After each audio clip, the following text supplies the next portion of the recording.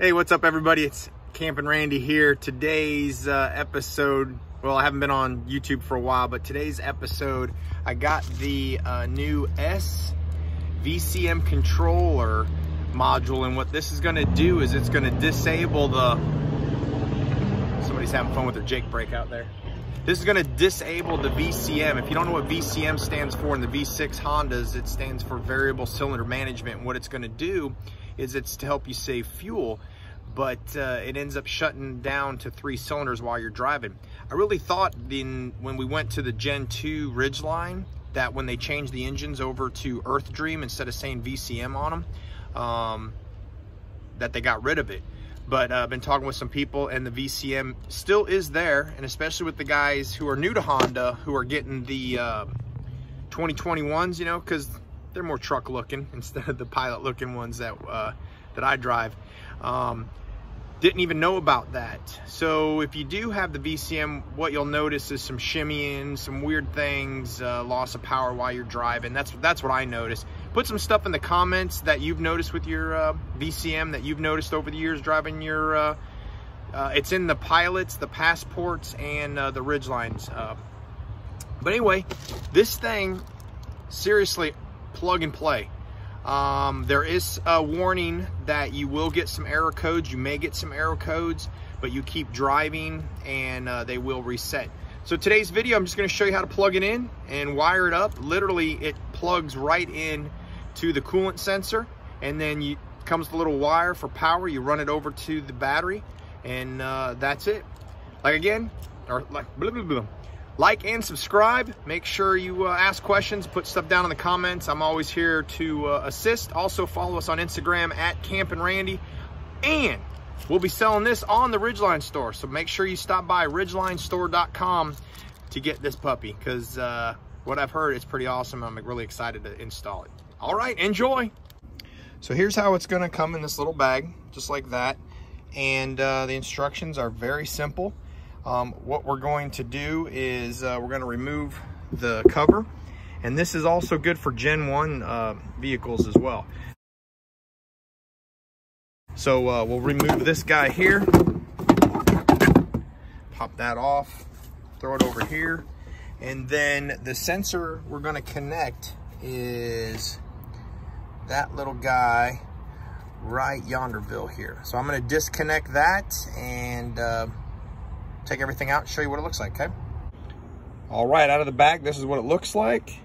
You're gonna have a male and female plug that plugs in. You're gonna have a fuse in here that you're gonna run over to your battery and connect that. And it comes with 4 zip ties. Be careful when you take it out of the little bag, because you'll drop them in the engine compartment.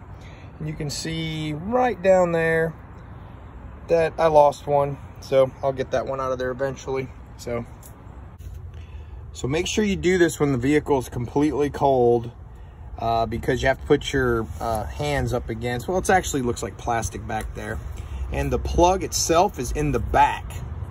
So what you're gonna have to do is get one of your fingers back there in the back and push it, and then use your other hand to, you know, pull up this way.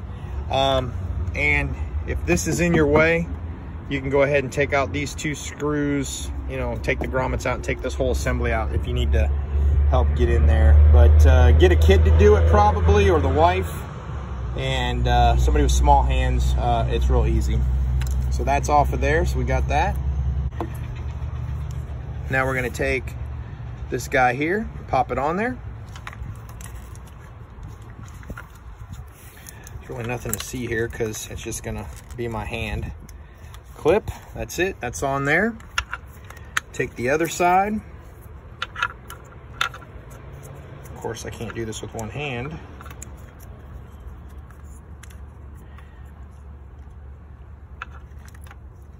All right, we're pausing. All right, I got them fed in there. You just clip them together, that's it. Take your power line, and I'm gonna zip tie it probably right here, and then just run it over to my battery terminal here, and I'll hook it up right where, Jimmy, right where I have my lights hooked up. Okay. What I am going to do so I can get closer to it is I am going to take off the air intake, and that bolt right there is a 10mm. That's all you need. So I just got that screwed on there. I'll tighten it up here in a second, but like I said, I'm just going to zip tie it here, and then I'm going to keep this guy away and zip tie it over there. It does come with an 18-month warranty, and again, if you start the car up and have any error codes, keep driving, and from what I understand from the instructions is keep driving, they'll go away. Of course, if you have any issues, you can email them, and they'll get right back to you. Great folks, great guys. But like I said, we are selling this on the Ridgeline store. So, you know, swing by ridgelinestore.com, and this will eliminate the VCM shutter, loss of power, especially for those guys towing, like I tow a camper. Yeah, I think it's a great product, and we'll do more updates as time goes on.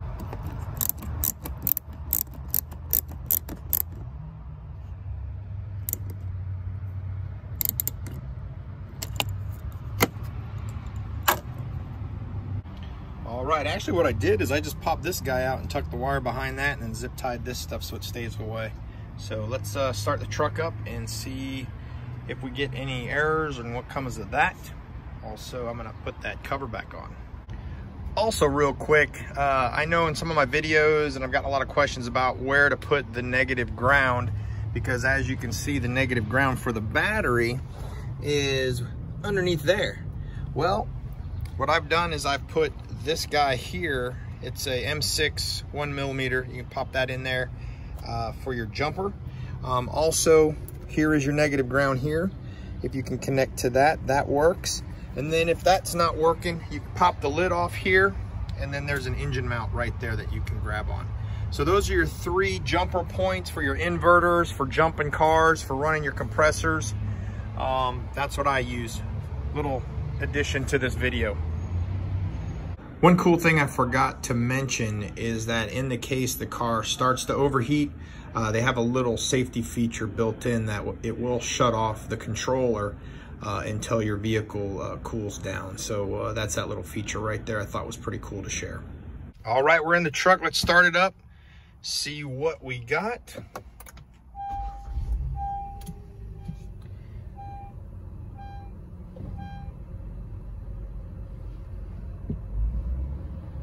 Nothing so far, but if I do get any codes, I'll take some pictures of it and add it to the video or add it to the comments below. All right, guys, that is the install for the S-VCM controller.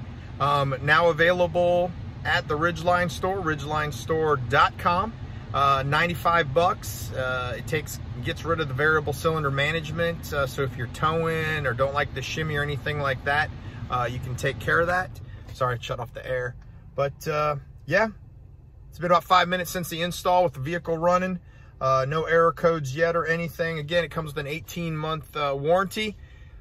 Put all your questions down in the comments. Make sure to like this video as well as subscribe. There's a lot of folks that watch our videos that don't actually subscribe. So do everything you can to help us out. We have more videos coming to you very shortly. Have a great day, everybody, and thanks for watching.